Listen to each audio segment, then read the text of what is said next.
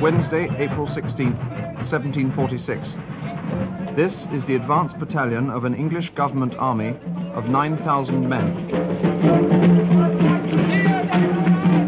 Their objective, Culloden Moor, 4.5 miles southeast of the Highland town of Inverness.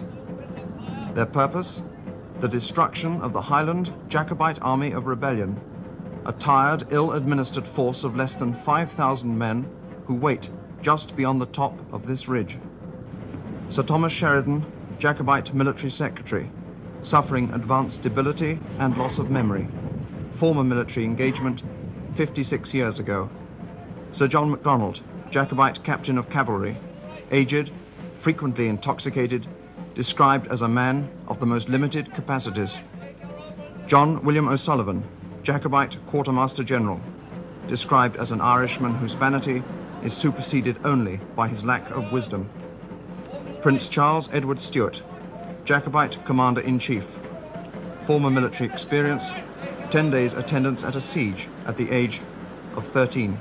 You must understand, without putting too fine a point on it, that the army here is in a total shambles. I've got half my company missing. I just can't find them. They've gone off somewhere to sleep. Your Royal Highness, why exactly are Mr. Sheridan, Sir John MacDonald, and Mr. O'Sullivan handling the administration of your army? Because I chose them. Because I consider those gentlemen to be utterly trustworthy and competent. The first thing my men will find when they do awake is the enemy on them, cutting their throats.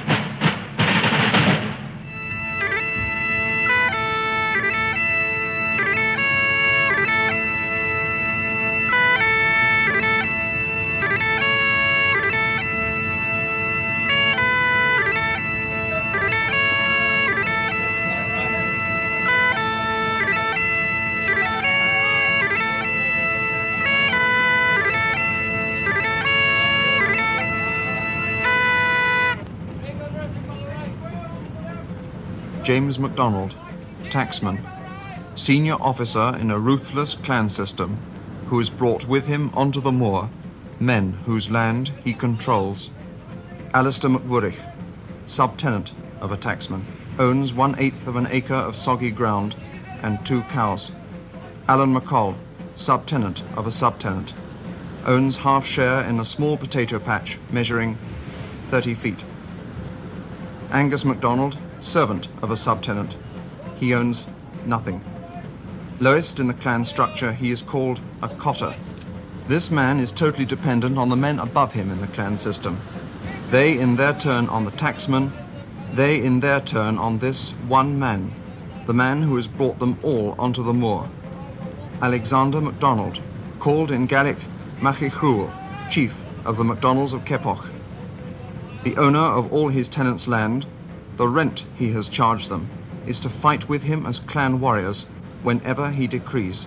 This is the system of the Highland clan. Human rent. I hold my land from Machruachan as my father did, by bringing him 20 fighting men from amongst my tenants. These I have brought. To this man, who is rent, today's battle is a matter of honor. Agus gofuir mu vis na honor, sapaidir tú mucin cinni, mach ich groi. Agus a barakar sin, good a hapati aharson is tú mahars. I fight today because it is an honor to be with my chief Machgich Grúil, and because my father fought beside his father. To this man, who is rent, the battle is a matter of revenge. Beim Sapper den Taschach, der Machgich Grúil, Notion the Harloch, it's notion the Camblich, young could do it Macro, call them an agent. I fight first for Marquis Grood, then for Charlie, then because the Campbells who did steal my cows are with the enemy. I have also raised over 100 men from Ranach. Some were unwilling.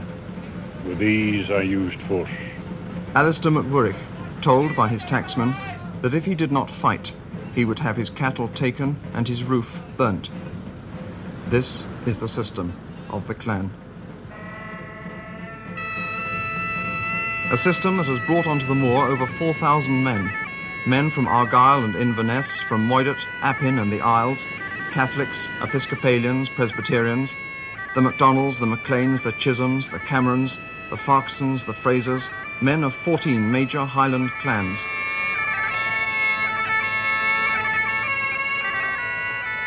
Men like this: Donald Cameron of Lochiel, chief of the powerful Clan Cameron, fearing for the survival of the ancient and ruthless society to which he belongs. Because he is here on the moor, most of the other chiefs are here. Because he is here, Keppoch is here. Because I feel that the act of union with England is a betrayal. Because Prince Charles is a Catholic, and I am a Catholic, and the King in London is a Protestant. Because Charles is part Scot, and I am a Scot, and the King in London is a German. Prince Charles Edward Stuart, the centre of all these men's hopes, himself half Polish. Age 25 and 4 months.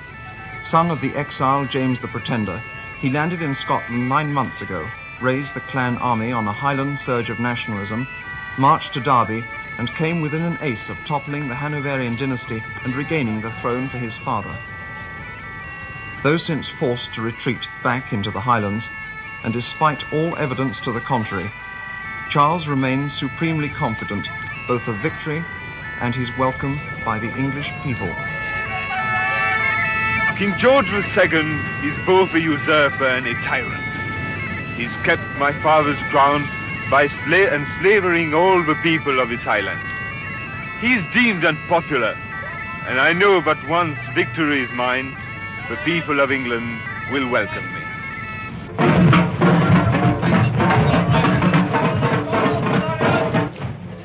Lord George Murray, age 51, Lieutenant General in the Clan Army. As their commanding officer, this man forged the undisciplined Highlanders into an army that not only almost reached London, but that also twice reduced superior English forces into a panic-stricken rout, first at Prestonpans, then at Falkirk.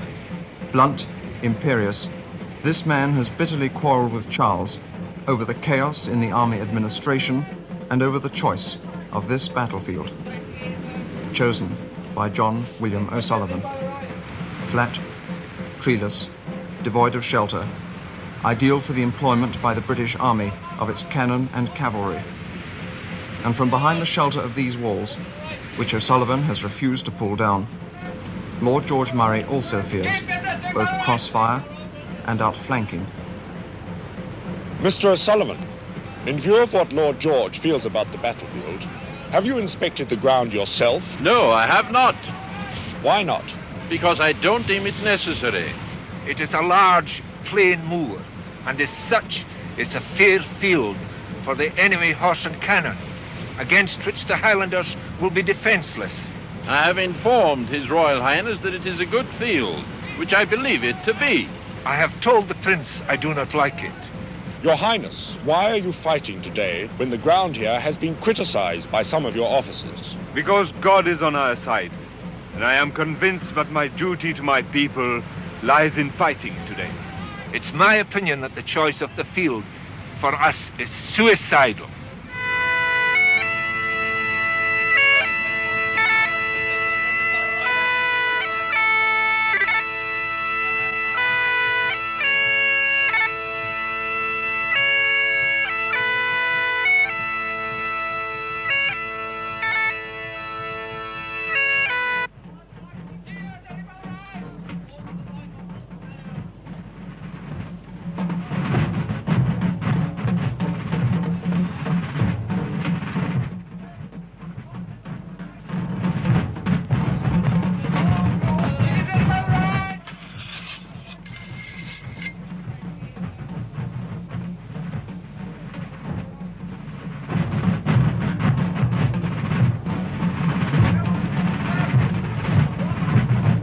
9,000 men, 16 battalions of infantry, 12 squadrons of cavalry, 8 companies of militia, 220,000 rounds of musket ammunition, 10 3-pounder battalion cannons, 800 3-pound cannonballs, 500 bags of cannon grape shot.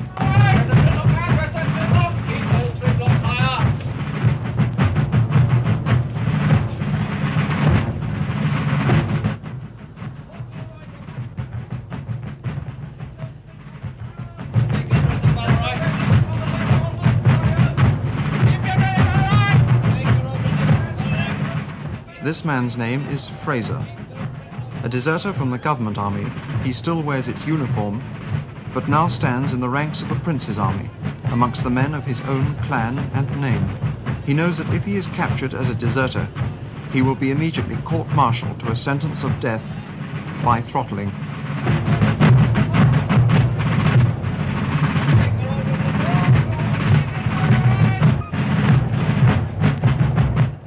These are the wild geese, 150 exiled Irishmen serving in the army of His Most Christian Majesty Louis XV of France, the most powerful ally of the Stuart cause. Brigadier General Walter Stapleton, Commander, Irish Pickets of the French Army. Yes, we're here because Prince Charles is a Catholic. It will be a fine thing for all Catholics when Charlie's on the throne and German Geordie's off it. Yes, that's right. If we had a Catholic king back on the throne in this country, then we could get back to living in our own. You must remember that your Protestant king in London has passed and is still passing penal laws against the Catholics in Ireland. Me, I'm from County Tipperary. Now I've got to live in Boulogne. Now you won't find a Catholic Irishman with much cause to love George II.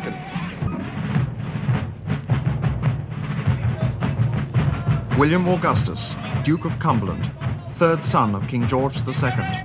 Age 25 and 1 day. Commander-in-Chief of the Government Army in Scotland. Salary £15,000 per year. Alexander Lang, Private. Salary 6d a day. Patrick McColman, 3 days ago a sergeant, 2 days ago 800 lashes for looting, today a private. John Malaby, Private, pressed into service. William Roach, Private.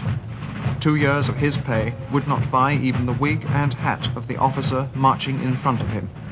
Joshua Ward, Lieutenant British Army, a fraternity where the least pretension to learning, to piety or to common morals would endanger the owner to be cashiered. I want house puffs in the middle of the second line. Give me a battery in the center of the front line.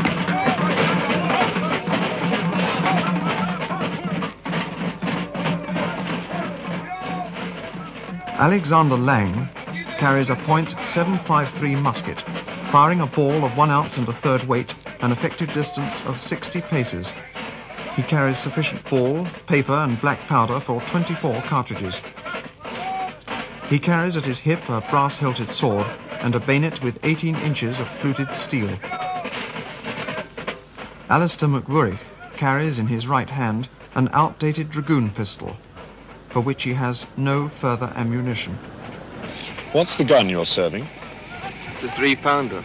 Right now it's downright useless. Why is that? Because we've only got 4-pound ammunition for it. I tell you, it's chaos. Half the ammunition's with the food. That's still back in Inverness. I haven't eaten for I don't know how long. Ah, well now, that really is not my responsibility. But Mr. O'Sullivan, you are the Quartermaster General, and as such, surely you're responsible for the distribution of food. In normal circumstances, yes. But now, as I am much pressed by other affairs, I have given that responsibility to someone else. When was the last time you ate? Kun agavopir magere. 2 days ago.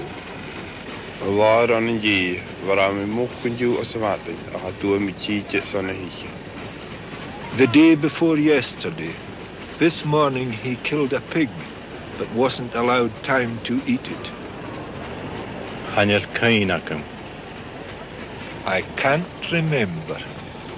Andrew Henderson, Whig historian, biographer of Cumberland, eyewitness of the Battle of Culloden. Is 12:15.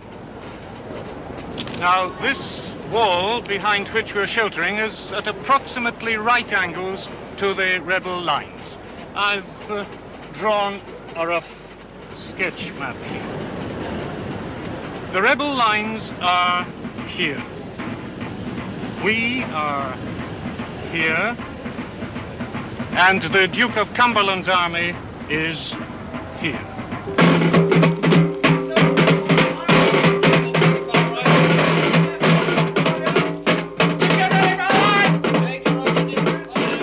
9,000 men in 16 infantry battalions, 3 of which are themselves Scot. A total of 1,300 regular soldiers from the lowlands, plus, in reserve, the volunteer militias of Stirling, Edinburgh, Dumfries and Glasgow, a further 8,000 men.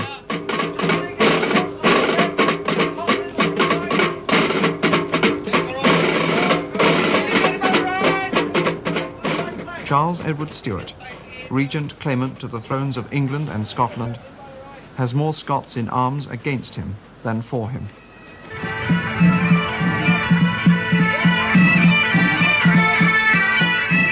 And ranged against him in the Highlands, he has the Whig clans siding with the government, the Munros, the Rosses, the Mackenzies, the MacLeods of Skye, the Sutherlands, and here on the moor, the Campbells of the Argyll militia.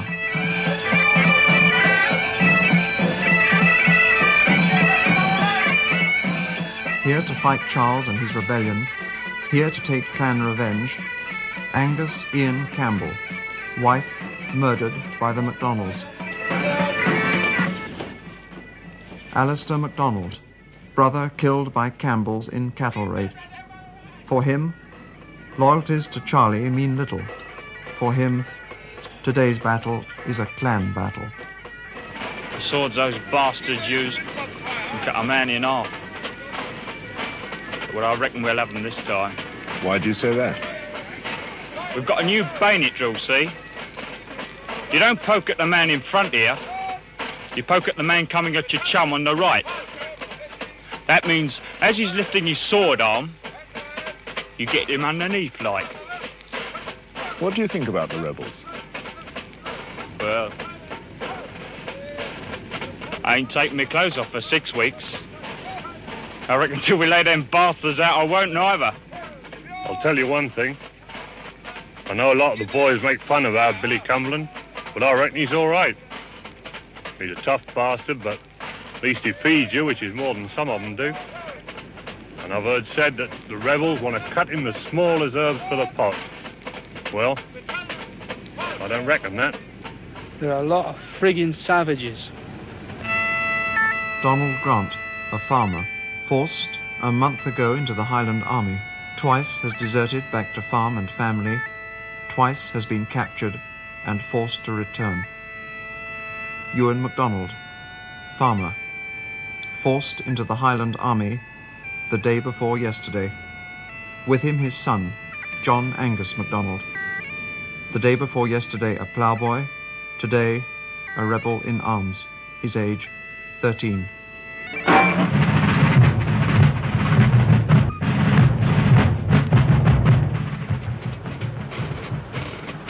I can't just make out what's happening in the rebel lines.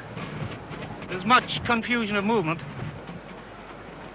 Large numbers of men are moving about, changing their position. And there are large gaps in the center. It seems to me as though the entire line is completely askew. Well, why is this? We are all MacDonalds, and as such, we are entitled to stand on the right in the line of battle.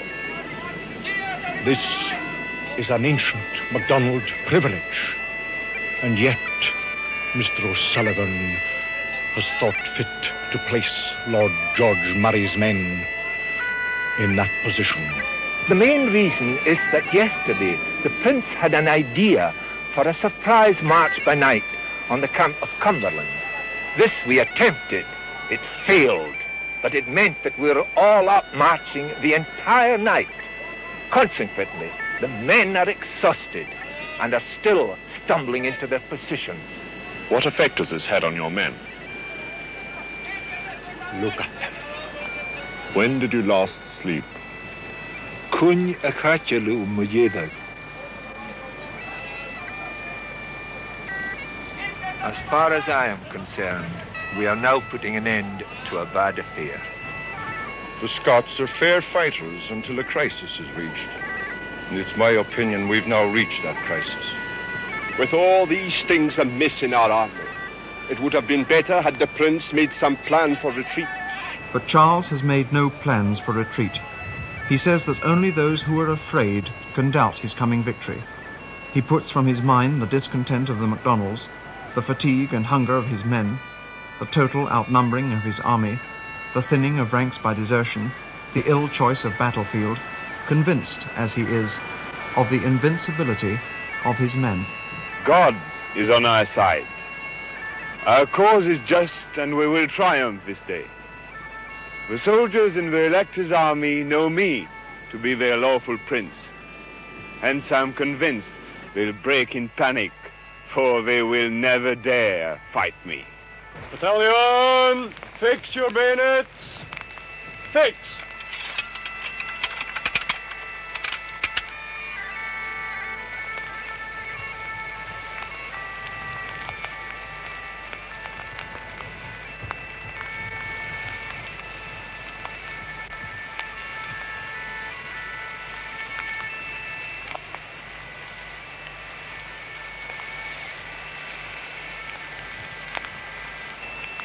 This man's name is Chisholm, James Chisholm.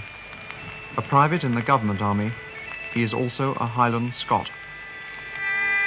This man's name too is Chisholm, Roderick Ork Chisholm. Fifth son of the clan chief, he stands before his men in the prince's army.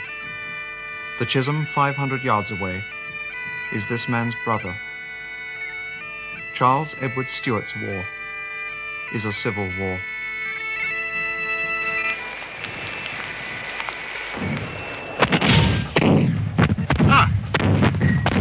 They've started.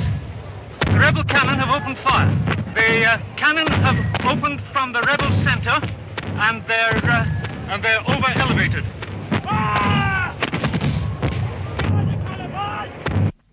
Batteries from open sights at will. Fire. Fire!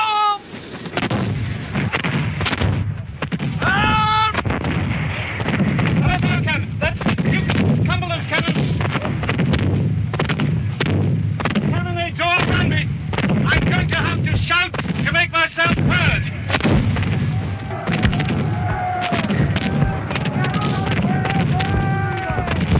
The smoke is beginning to thicken! It's going to be very difficult to see what effect our cannon is having on the rebel lines!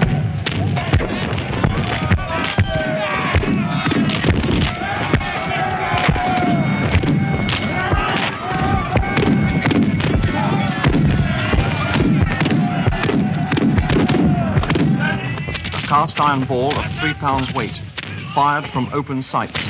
This is round shot. This is what it does.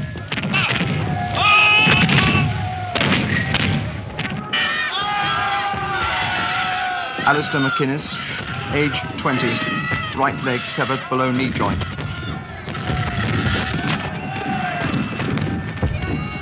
Malcolm Angus Chisholm, age 24, disemboweled. Ian MacDonald, age 13, shot. 112. Dazed, indecisive, Charles has moved to behind the right flank of the Jacobite lines and is now unable to see what is happening to his army.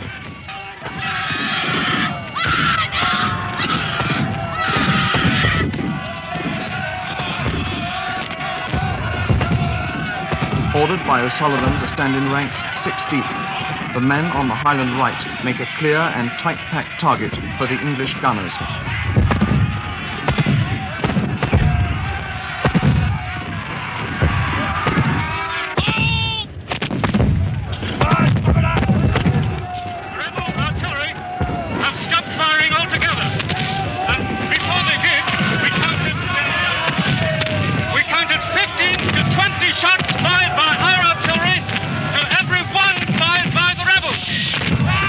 1:17, the second result of O'Sullivan's administration.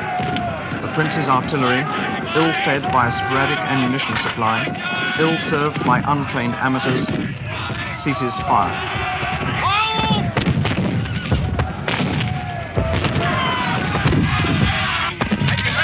To attack, sir!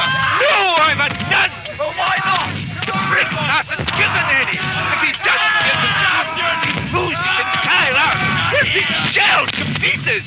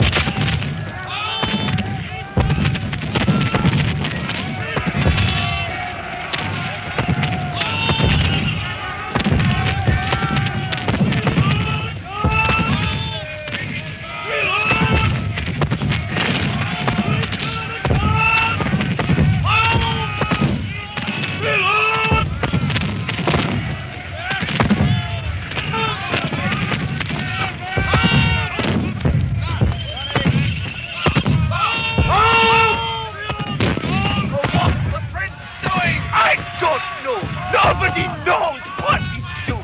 1:22. Prince Charles Stuart, paralysed with indecision, still has given no order either to advance or to retreat. 1:22. Clan Cameron, 200 men, shot to pieces. Clan Stuart, 180 men, shot to pieces. This is fantastic! If this keeps up much longer, our gunners will have finished the whole affair. The cannonade has given our men infinite spirits.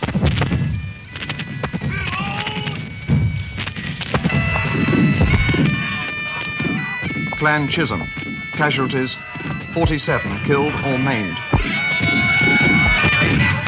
This is incredible! Those men have been standing there for 22 minutes! Their gaps yards long in their ranks! The rebels are being literally blown apart! Why they're standing there? Why, God's game, don't they run? 1:30. Still no order to advance. Clan Army casualties, 700 dead or maimed.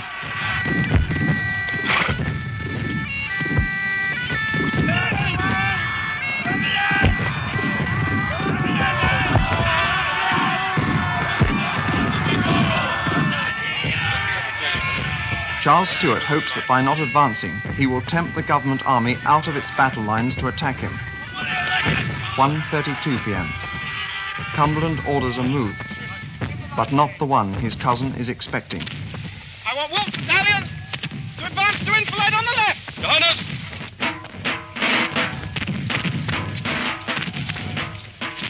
At 1:32, Cumberland places a battalion behind one of the walls O'Sullivan has refused to pull down, to fire into the side of the clan army when it charges the government front. This is the crossfire O'Sullivan said would never happen.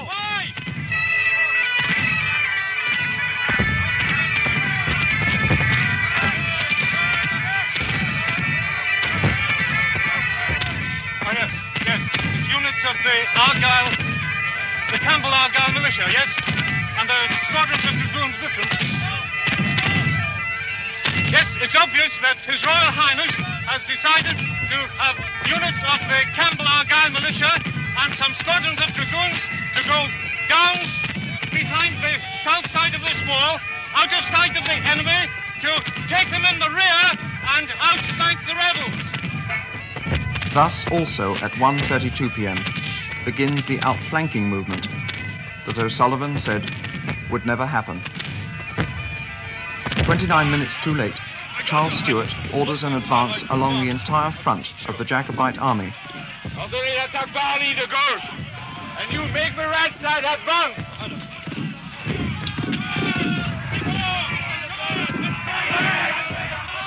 But the message fails to reach the right wing. Casualties, 850.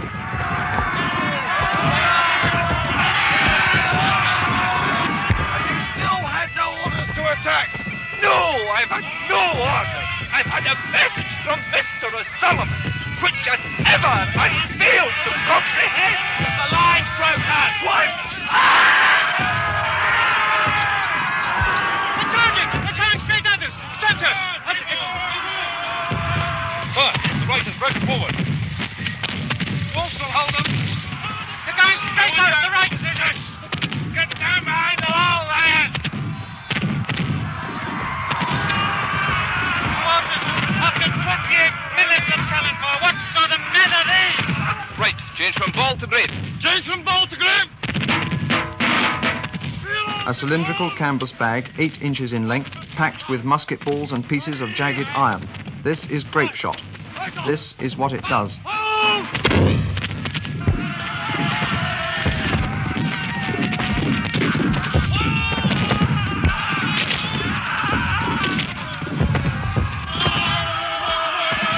It must be the grape. The centre has collided with the right. There's great confusion. Bodies falling.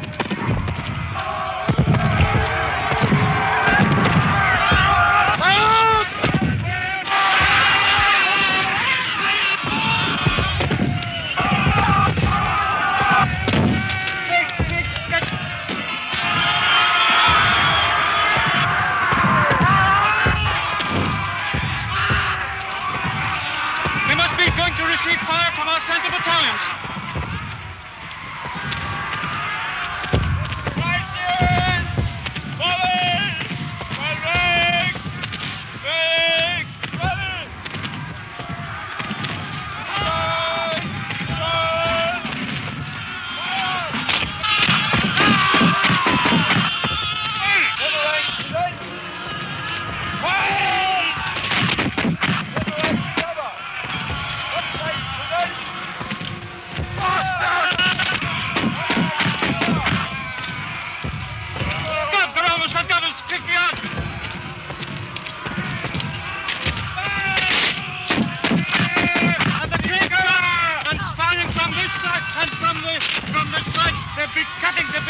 It must be chaos behind us wall. Chaos!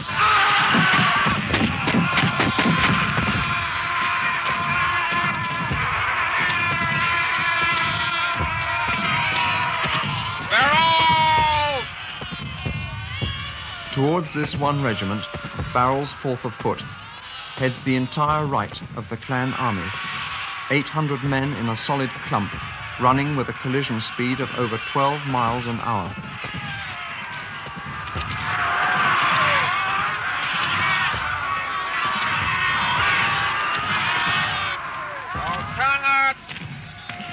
Firing! Take care! All in, my rank! Bang! Rear rank, connect! Rear rank, fire! Rear rank, fire! Rear rank, connect! Rear rank, fire!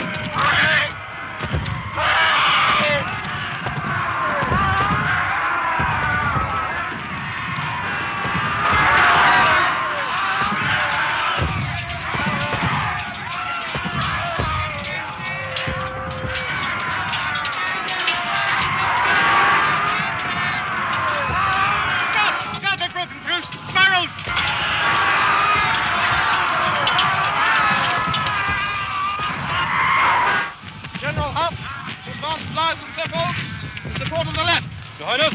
1:57, and the Duke of Cumberland sees the men of his second line, placed there for just such an emergency, fire with crippling effect into the Highlanders who broke through the front line. 1:57, Charles Stuart, who has made no battle plan at all, sees on the right wing his men run from this concentrated musket fire, and sees on his left wing the MacDonalds, tired, hungry, rebellious at not being given their rightful battle position by O'Sullivan, hold back from charging the Royal Army right. Instead, they stand and taunt, trying to tempt the Royal Army lines forward in disorder.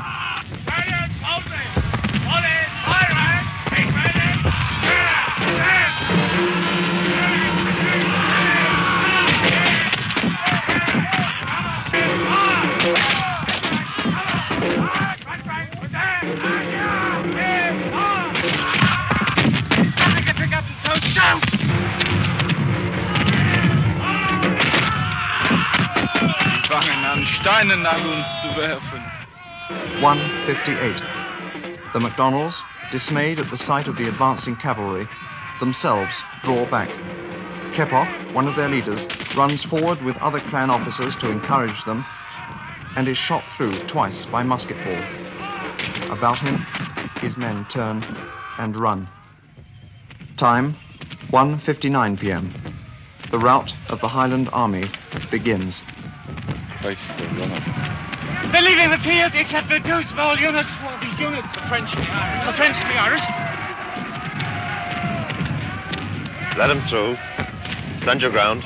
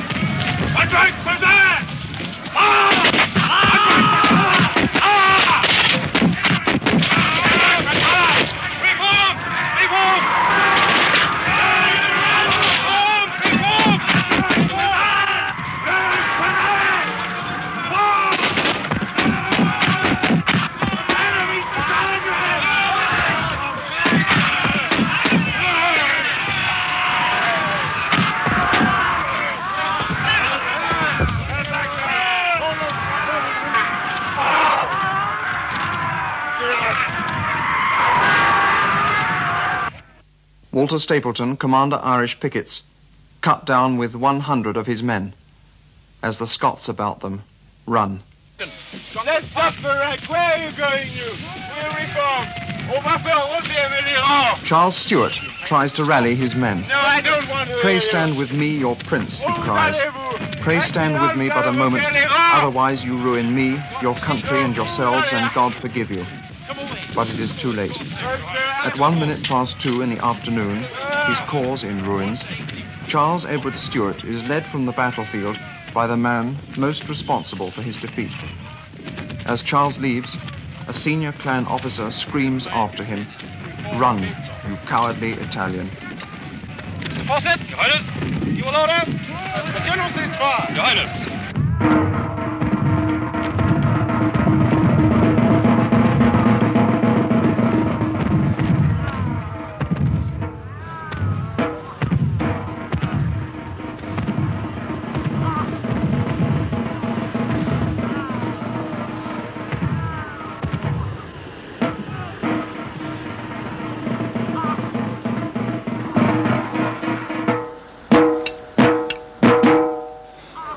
Of the 9,000 men of the Royal Army who advanced this morning from Nairn with Private Lang, an estimated 50 are dead.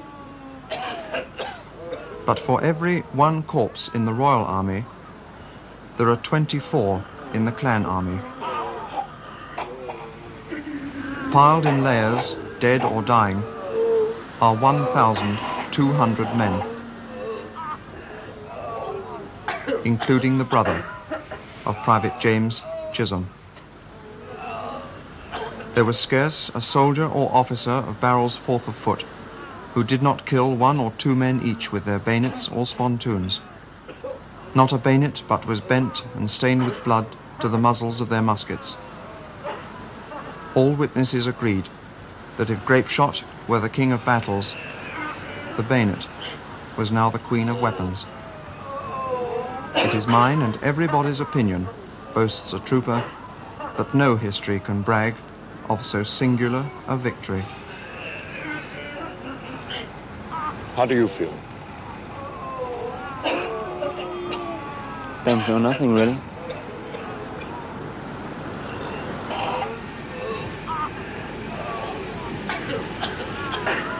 I feel all right. Well, now it's over.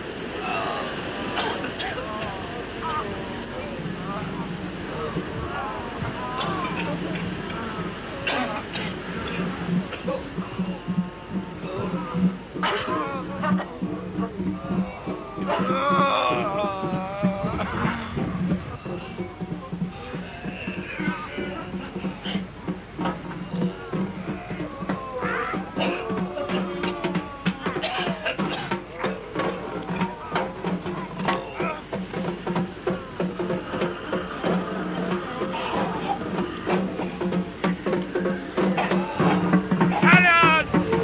Take care! Halt! 2:14 p.m. The battalions of Cumberland halt at the lines held by the rebels 1 hour and 8 minutes ago. Battalion! Shoulder your pilot! Begin for His Royal Highness! Hip hip!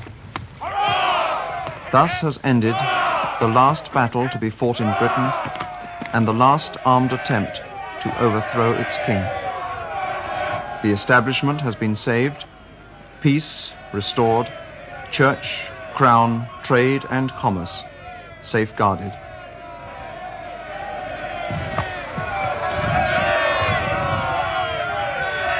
Thus, the Duke of Cumberland won his only victory, and Charles suffered his only defeat.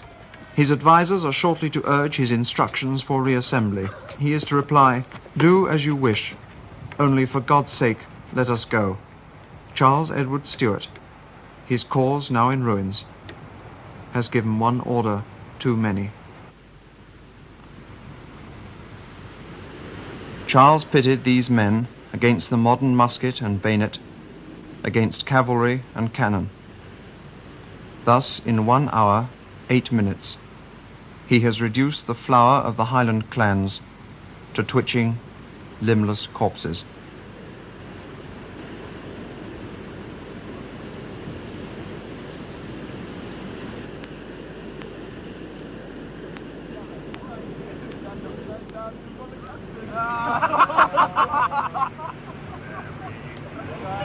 (2:30 p.m.)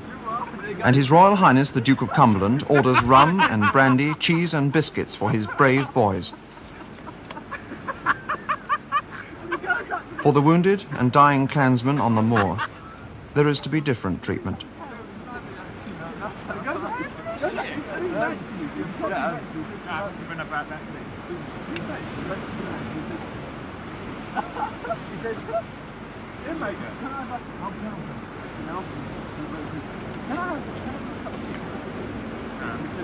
All over the battlefield, whilst the Duke of Cumberland eats his lunch, any clansman seen to be still alive is either slit in the throat, pistoled through the head, or bayoneted and trampled on, until, in the words of an eyewitness, the moor was covered with blood, and our British soldiers looked less like Christian men than so many butchers. This rebel host has been most deeply indebted to the public for all the rapine, murder and cruelty, and our men are heartily determined to give them receipt in full. Got him! Got him, you bastard! Got him, man! Take him! Got the shoulder!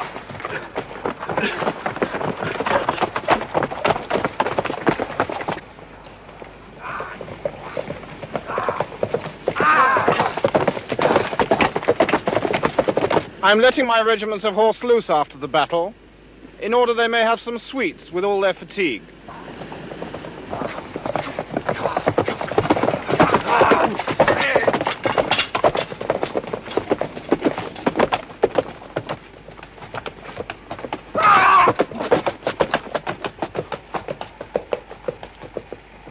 Thus, nearly 100 people are to be butchered or maimed on the road to Inverness.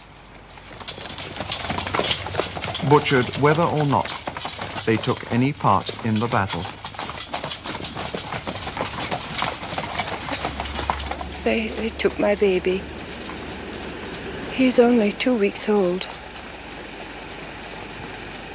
And one of them whirled him around by his leg and threw him onto the ground. This is Jean Clark, aged 28. Cut about the face and body by sabres, she was left lying for dead on the road to Inverness. The soldiers came in and caught him, and Daddy too, but I got away through a hole in the wall. How old was your brother? Lachlan was 9. I don't know where he and Daddy are now.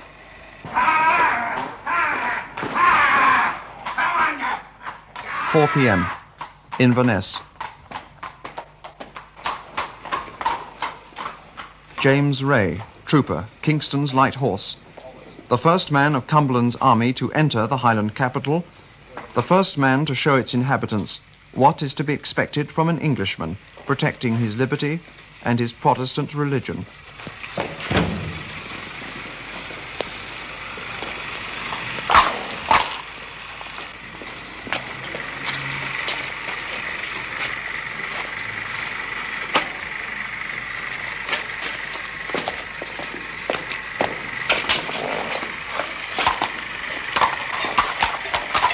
There was these 2 men shouting and screaming, and then he came out, and there was blood on his hands. These troopers from the Duke of Kingston's Light Horse Regiment are later to be commended by Cumberland for their zeal in the pursuit.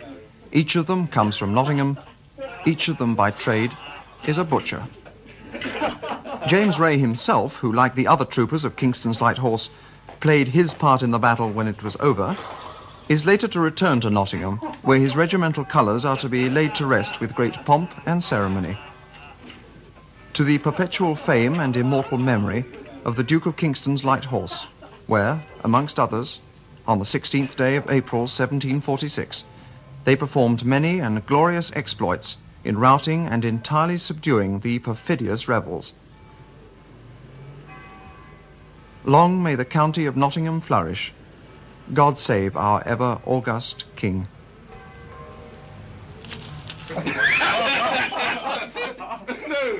April the 16th, 10:30 p.m. Inverness. For William Augustus, Duke of Cumberland, third son of King George II, an evening of immense satisfaction and triumph. At the age of 25, he has saved his father's kingdom and redeemed the reputation of the British Army. At his table, older officers drink his toast and declare him to be one of the greatest English captains since Marlborough. His cousin Charles, until today the heroic leader of an armed rebellion, is now a fugitive in the heather. If further proof were needed of this young man's prowess, it is here, unheeded by him, 4.5 miles away.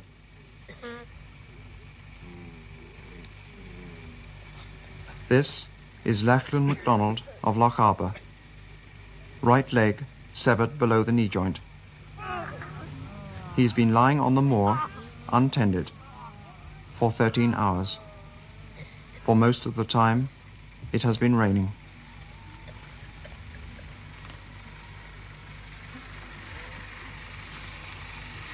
This is Mrs. Anne Hossack of Inverness.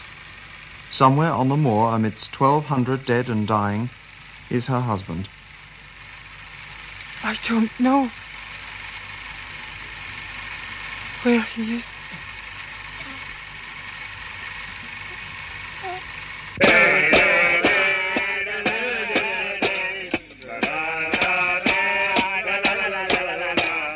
For Alexander Lang, Private, Barrel's 4th Regiment of Foot, this evening is also one of immense satisfaction.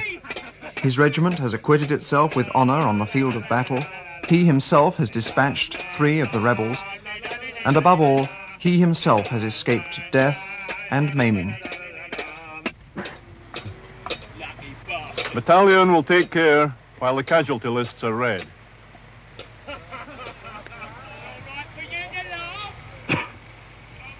This is Mrs. Anne Walker, wife of Private Andrew Walker, who was wounded in the ranks of Barrels and taken to the surgeon's lines. This woman also has no idea whether her husband is alive or dead. It is given out this morning of Thursday, 17th April, that the following officers and other ranks of Major General William Barrel's Regiment of Foot were either killed or have since died from wounds resulting from the glorious victory inflicted yesterday over the rebel army. Killed, Captain Lord Robert Carr.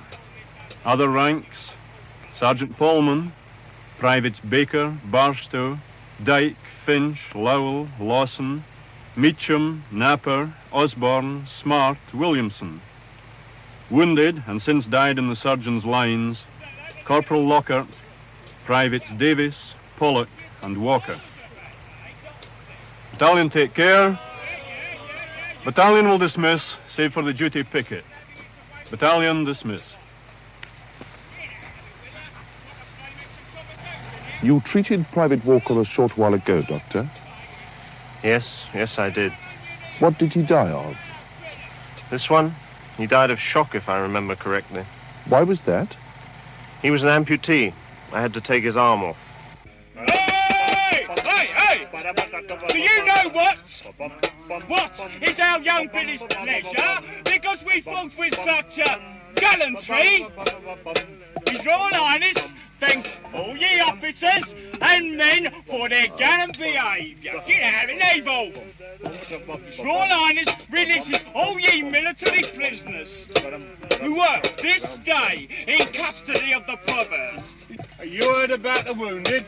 Well, yes, I'll talk about it. They're going to pay 12 guineas out of the Duke's own purse for all those wounded in the battle.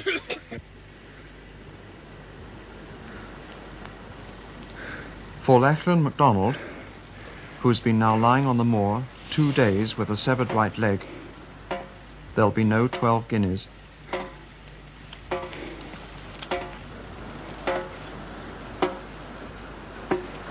Orders for Friday, 18th April, 1746. A captain and 40 foot to march directly and visit all the cottages in the neighbourhood of the field of battle. The officers and men will take notice that the public order of the rebels on the day of battle was to give us no quarter. Line up the bodies, man.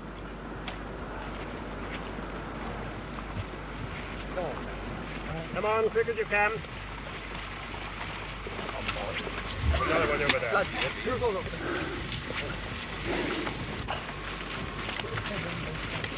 All right, pick up your pile. The public orders of the rebels to give no mercy to the Royal Army do not exist in any other form than a crude forgery alleged to have been found on the field of battle. All right, lad. We're only taking you to hospital. But whether he knows this public order is a forgery or not, Cumberland makes it his excuse to authorize what now happens. Madam, present your file up. That's the man in front of you. Fire. The officer in charge of this execution squad is himself a Scotsman. Captain Scott, are many of the rebels being killed in this fashion? As many as we can find. I don't know how many men have been killed in this fashion. I fear to think.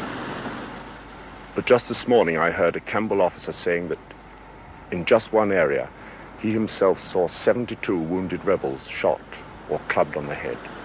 Yes, I saw what was done. Did you agree with it? No, of course I didn't. And I'll always thank God that I had nothing to do with the black work. You must try to remember that this is a most difficult problem. I have talked much with officers from lowland Scots regiments, and they undoubtedly feel that these Highlanders are threatening their culture, their Protestant religion. They're threatening to disrupt their peace and their commerce. There's a great feeling of insecurity in the lowlands. These people still remember the Highland host. They still remember the years of cattle thieves and murder, men coming down at night from the hills and extorting blackmail under pain of being robbed. You see, the Highlander talks a different language. He wears different clothes. And he undoubtedly has some uncouth and barbaric practices. For all these reasons, I think you'll find most lowlanders hold the man from this part of the country in contempt and hatred.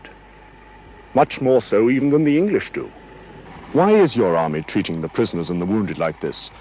Of yourself, for instance, it's been said you're keeping the prisoners in Inverness without warmth, food and water, and that you're even withholding medical dressings from them.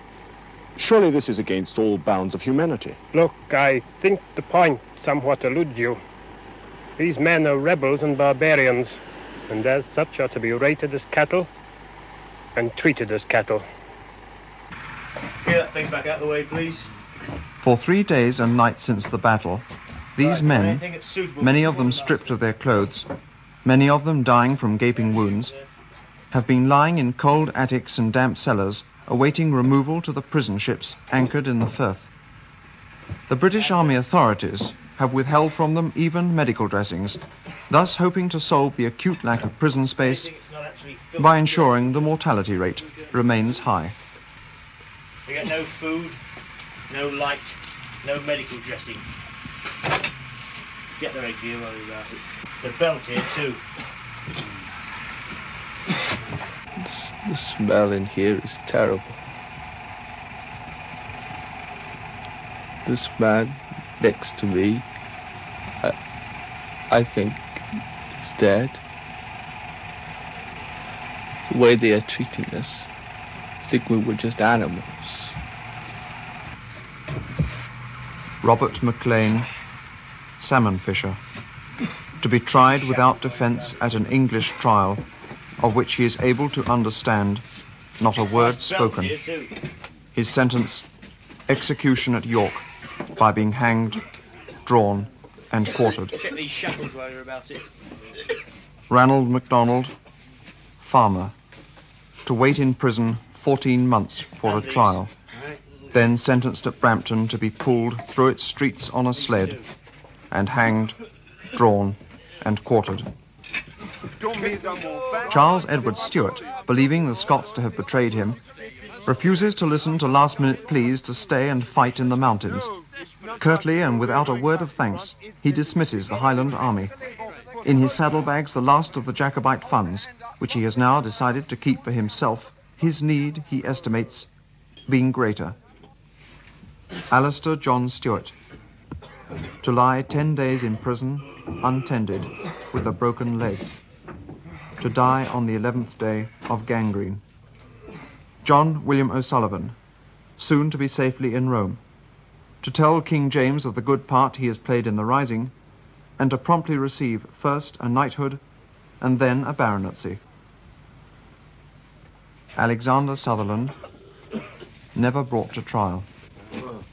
Disposal unknown.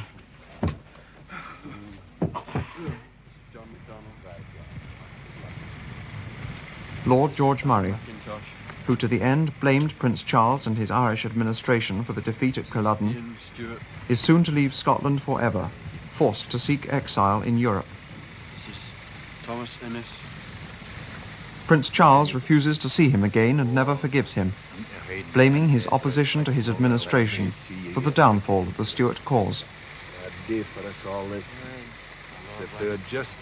Lord George Murray, estimated by some as one of the most brilliant generals of the 18th century, who, if left to his own counsel, could perhaps have turned Culloden into a victory.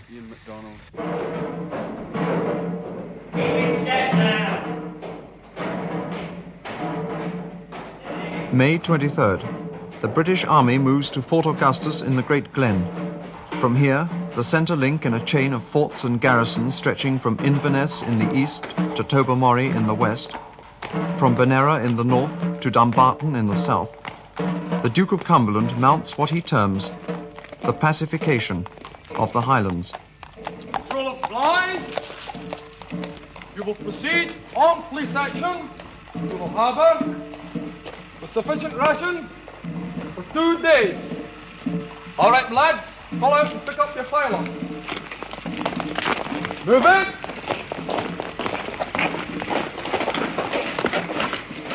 Lord Sackville, what is the function of these patrols? Their function is to march deep into the glens, occupied by the rebels and their families, and there, by vigorous police action, ensure that never again will these people disturb the peace of our land. May 30th. A military patrol under Lord George Sackville strikes deep into a quarry in Loch Harbour, searching for fugitive rebel families.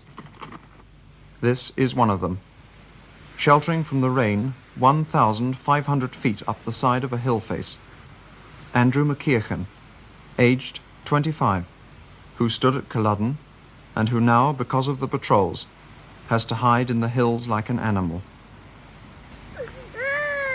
This is his wife, child, and a friend called Mrs. McInnes. They have each been out in the open for the past 8 days. This girl is suffering from severe flux as a result of damp clothes. The last meal this baby ate was a small fish caught yesterday and shared between the children. This little girl, forced to leave her home suddenly, has only a thin dress, a damp shawl, and no shoes. At approximately 12 noon, May 30th, the family is sighted by the patrol. This is what happens.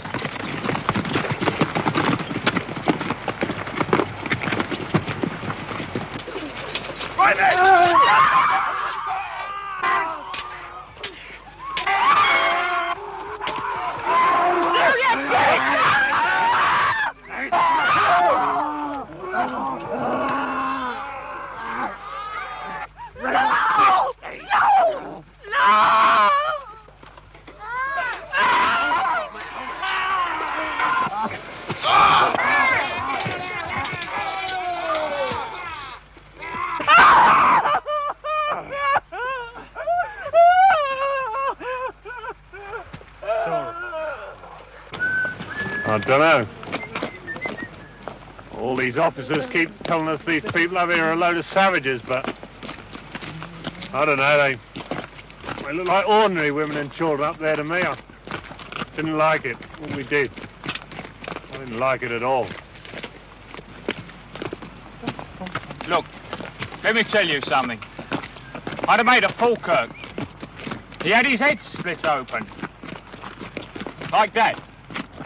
So don't try and make me go all weeping like over what happens to these bastards, eh? Just don't try it. Well satisfied with the result of his military occupation, Cumberland is to leave Scotland on July the 18th. He leaves behind him to finish the destruction of the rebel clans, not only an immense concentration of English and Lowland troops, not only the zealous help of all the Whig clans, but even the help of the chief of a rebel clan, Ludwig Grant, son of the Grant clan chief, who has hastily reorganized his loyalties and just delivered 82 of his own rebel clansmen to Cumberland for transportation to the Barbados, as proof of his unswerving allegiance to the Crown. Cumberland himself is to receive from London a tumultuous welcome. From the government, a raise in salary of £25,000. From George Frederick Handel, a choral work, See, the Conquering Hero Comes. From the public, his name for a flower, Sweet William. From the Scots, his name for a weed, Stinking Billy. Month after month, the British Army patrols scour every hill range and glen of northern Scotland in an attempt, as Cumberland puts it, to wear down this generation until there be peace in the land. The patrols leave behind them a trail of brutality and suffering that is to earn for their commander undying loathing and the epithet Cumberland the Butcher. These 3 of his officers have already burnt, smashed, raped, looted and bayoneted their way from Glenurquhart to Moidart, committing in the name of pacification the worst atrocities in the history of the British Army. Captain Caroline Frederick Scott, Lowlander. I agree with the senior staff officer who has proposed that £5 be paid for the head of every rebel brought to Fort Augustus. Major Ian Lockhart, Lowlander. Those who are found in arms are ordered to be immediately put to death, and the houses of those who abscond are plundered and burnt, their cattle drove, their ploughs and other tackle destroyed. Lord George Sackville, Englishman, 3rd son of the Duke of Dorset. We have detachments in all parts of the Highlands. The people are deservedly in a most deplorable way and must perish, either by famine or by the sword. A just reward for traitors. We hang or shoot everyone that is known to conceal the Pretender, burn their houses, take their cattle. The Pretender, Charles Edward Stuart, object of the largest single manhunt in British history, now disguised as an ordinary clansman, much addicted to the little bottle he carries in his hip pocket, suffering from dysentery, is to spend the next 5 months scrambling amidst the rocks and hills of the Western Highlands, sheltered and hidden by its people, who remain loyal to him and never betray him, until in September he takes a ship for France and security, leaving behind him nothing, nothing but a legend. Bonnie Prince Charlie. Ma bonnie moorhen, up in the grey hill down in the Charles Edward Stuart, the Bonnie Moor Hen, is to walk out of the lives of the people he has led into so much suffering with scarcely a backward look in their direction.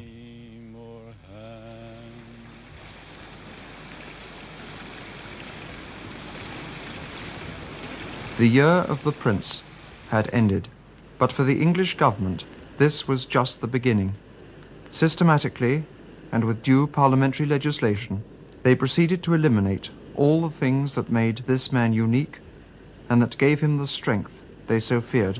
They penalized the wearing of his Highland dress, penalized the weaving of his Highland tartan, penalized the worshipping at his church, penalized the carrying of his weapons, penalized the playing of his music. They removed the authority of his chief and in one blow smashed forever the system of his clan. They then encouraged his chief to lose interest in him, to evict him, and to replace him by the more profitable sheep. Thus they reduced him to a homeless, unwanted oddity, and finally forced him in his hundreds of thousands to leave the land of his birth for the canning industries of the north, for the disease-ridden slums of the south, for the lumber camps of Canada and the stockyards of Australia. And wherever he went, he took with him his music, his poetry, his language, and his children. On an April morning, I no longer hear bird songs or the lowing of cattle on the moor. I hear the noise of sheep and the English language, dogs barking and frightening the deer. Thus, within a century from Culloden, the English and the Scottish Lowlanders had made secure forever their religion, their commerce, their culture, their ruling dynasty, and in so doing had destroyed a race of people. They have created a desert and have called it peace.